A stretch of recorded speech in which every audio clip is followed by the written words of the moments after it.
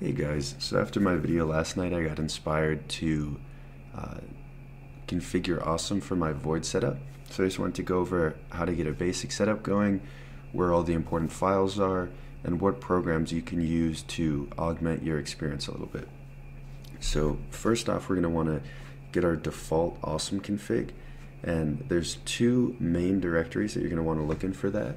So the first is etc xdg awesome, and here we have a sample config, so we're going to want to copy that over to config awesome rc.lua. The next set of files that we're going to be interested in are in user share awesome themes.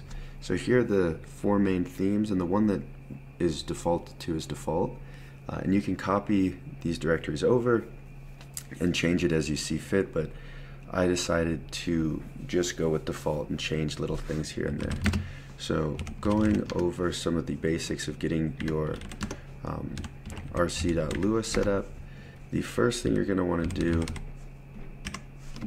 is set your term. So you set it from xterm to whatever you're using. I really like Kitty, so I always set it to that. And the reason you're going to want to do this is otherwise you won't be able to open a terminal when you first start Awesome. The next thing is setting the height for the wee bar and the title bar. So the way you do that is when you're instantiating these objects, you pass in the height or width or size as a parameter to the Lua table that gets used in the kind of constructor-like function. So this sets the wee bar, which is this. I thought 36 was pretty good. I know this is a little bit wide. I think I have it at 44, but I really like the look of the kind of like chonky bars up there.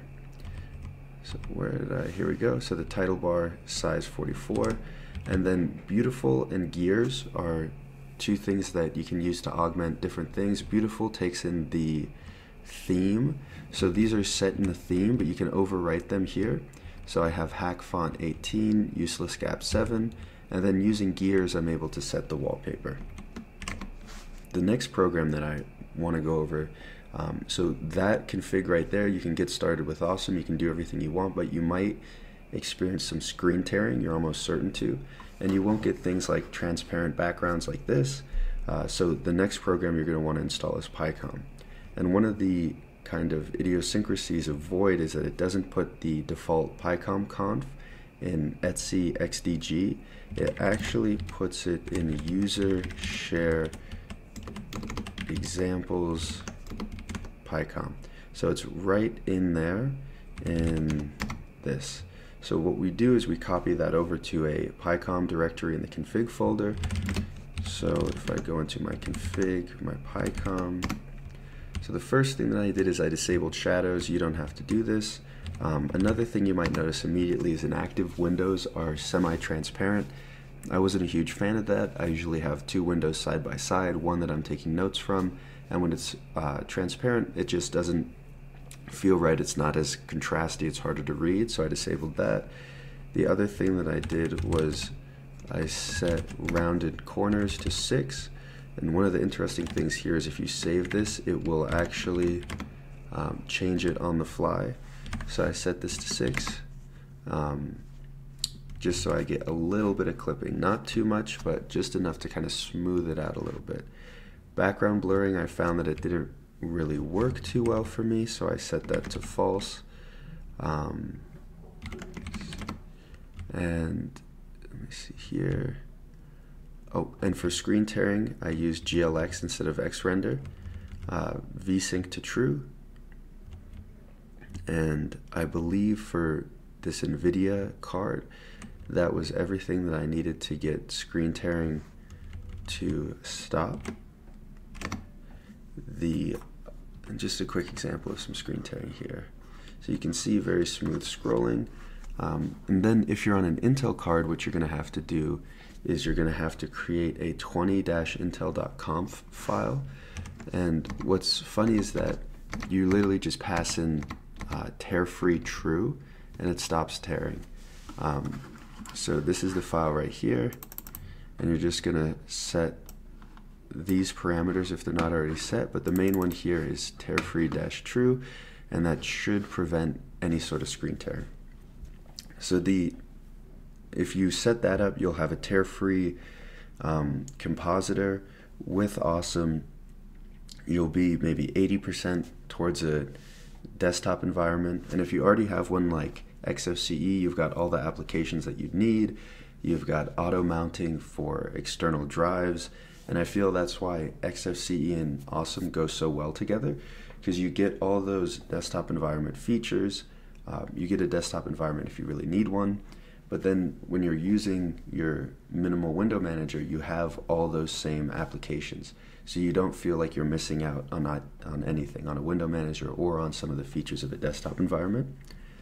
So some of the next programs I'm going to go over are more for just general configuration, kind of to help out your workflow. So the first here is ARander, and what I use this for is I use it to disable the laptop screen.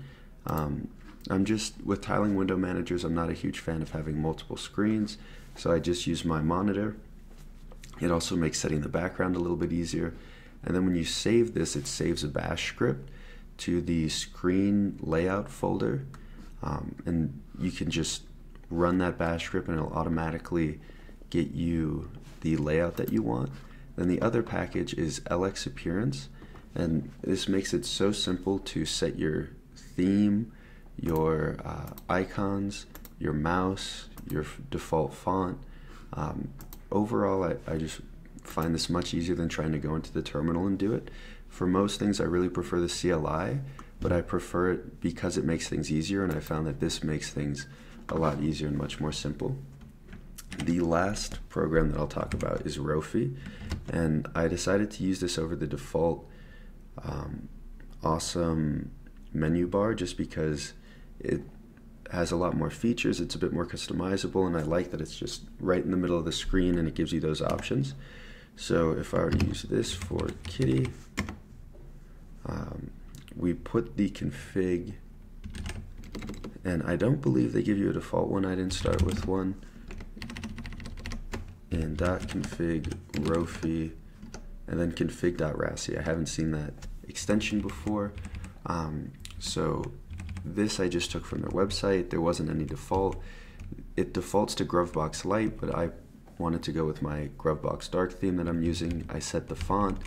I set the element icon here just because I wanted to get those, and then I set the size. But the only things that will really change from having no config is setting this font right here, changing the theme, setting the icons, and then changing their size. And once you do that, all you do is you just replace the menu bar key binding with Rofi. So same key binding, you can change it if you want, but you just run Rofi instead.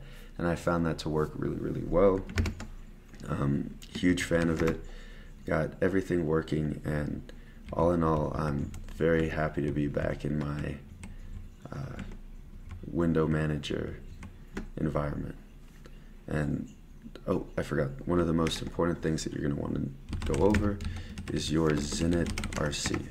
So here I have picom, and then except for the last statement, which gets an exec, you're going to want to put an and at the end. So I have picom starting, then I have that screen layout starting to shut my laptop screen off, and then I exec Python, or exec awesome. So once you have your Zenit set up, you've got your compositor set up if you want one, and then any other scripts that you want to run while you're starting up Awesome, you'll get a pretty custom experience without too much effort. All right, thank you guys.